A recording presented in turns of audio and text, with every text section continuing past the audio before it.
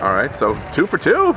I mean, just after, you know, finally winning the mile after second, and it's just how much did that help you moving into this one?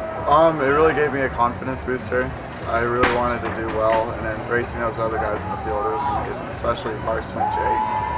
I haven't been here for long, but I don't know the last time there's 2 brothers on the podium, especially at that age. It's just incredible. And what did you do so well today? What clicked so well? Basically, I was just in the right mindset. I had a lot of confidence, and I think that's just what really helps me at the end, especially in the freestyle. And I know that obviously the mile helps in the fact that it's grueling and the 400 IM is grueling, but what are some of the intricacies that are so different that you've been able to pick up? It's much shorter, so there's a lot more sprinting involved in the 4 IM, which is something I'm not too good at all. So I really just try to focus on that last 100 freestyle because I know everybody else is going to be really tired and everything. So I just try to keep my focus on that. Which is more grueling? Oh, it depends. It depends on the day, how you're feeling and everything. Some days I think the 2-3 is the worst event by far. But yeah, it just depends on the day. 2-3.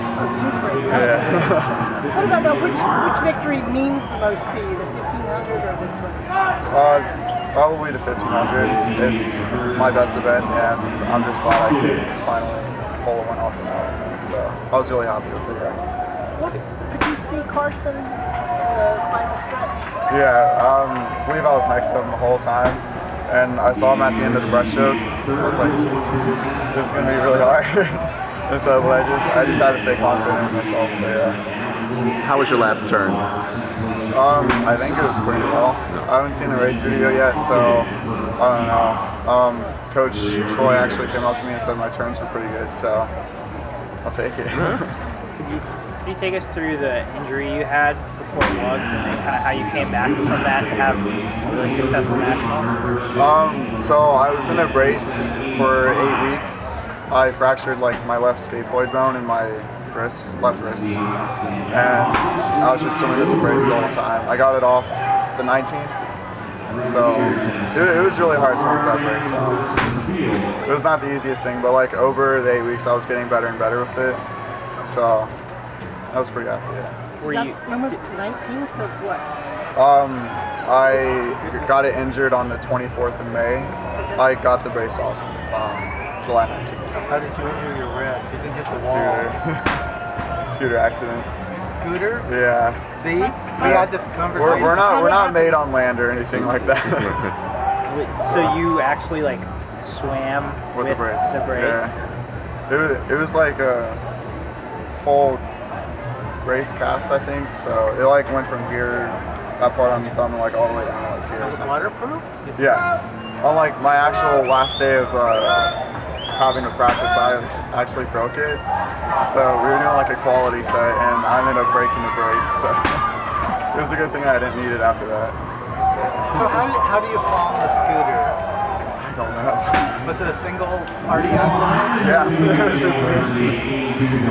We got to stay off the land. Just start biking, walking everywhere. The brace made you a little stronger? Did you have a little more to pull? Mentally, I think it made me stronger because I was doing every practice with it, and it really slowed me down in practice. So I think it really just helped me mentally, like, just have a lot of confidence and be like, if I can get through this, and I can get through a lot of things. So. And you have like a scar? I have scars on like this hand, and they're really not that bad. But where the brace was? No, this hand was like completely fine. Okay. Yeah, it was a really weird accident, honestly. Yeah, I don't even know. Okay. You had to wear the brace though because you broke the bone in your left? I'm just putting this together here. Like my team and everything, they were like all confused. I'm like, I don't know, guys. I don't know. Oh, it's on campus? Yeah. It was like right outside our playground. Which arm? This one. Okay. I think I just braced with this arm, but scooted with this. Ask me all day, I don't know. But when it happened, did like your whole career flash before your eyes? Like, oh my God, this is it. I've hurt myself? No, our trainers are really good. I really appreciate them and what they did for me this past few weeks and 8 weeks and stuff. So I just had full trust in the trainers and the doctors to help me get through it.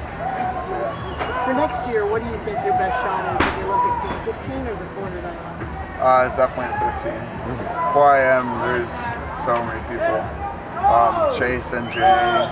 I don't know what Jay won at Worlds. I think he was more weight of 409. So yeah. And the 1500, that's gonna be a really close race. What separated Zane and I was 3 tenths. So I really hope it doesn't come down to that, because that's just gonna be a grueling race at the end. So. As a miler, do you follow sort of the tradition, the American milers, you know, like from way back when, Tim Shaw, all that stuff?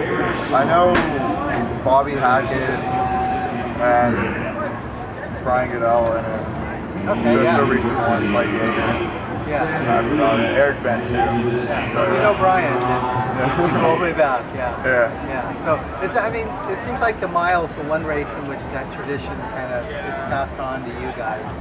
Do you feel that?